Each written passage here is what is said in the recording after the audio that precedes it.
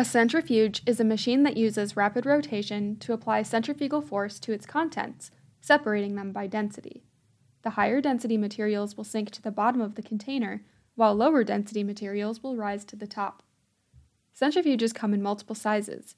You can choose the size of your centrifuge based on the speed required, tube size, or volume of the sample, and space available in your lab.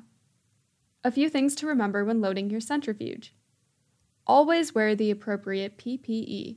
The minimum required PPE are lab coat, long pants, fully enclosed shoes, safety glasses, and gloves. Balance the load by weighing each tube to ensure that they are evenly matched and distribute them directly across from each other. If you only have one sample, prepare a dummy tube to properly balance the load. Confirm that the buckets and tubes are properly fitted, dry, and clean. Then, properly secure the lid. Ensure the centrifuge is on a sturdy, level workspace before starting the centrifuge. If the centrifuge is wobbling or shaking, stop it immediately or pull the plug.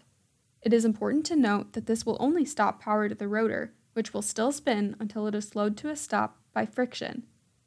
Wait until the rotor has completely stopped before opening the lid.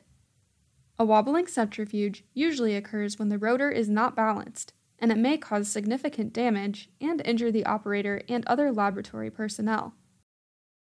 This concludes the segment on how to safely handle a centrifuge. For more information about centrifuges, check out the centrifuge fact sheet linked below.